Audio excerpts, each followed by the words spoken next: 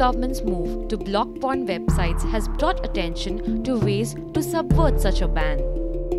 A cursory search on Google on how to unblock porn websites throws up millions of guides on using proxies and VPNs to get around restrictions set by authorities. So, what is a VPN? A virtual private network is a technology that creates an encrypted connection over a less secure network. Consumers can use a private VPN service, also known as a VPN tunnel, to protect their online activity and identity. The information transmitted between two locations via the encrypted tunnel cannot be read by anyone else because the system contains several security levels to secure the connection. So why should you use a VPN? A VPN service is especially useful when accessing public Wi-Fi hotspots and can help prevent data theft and unblock websites.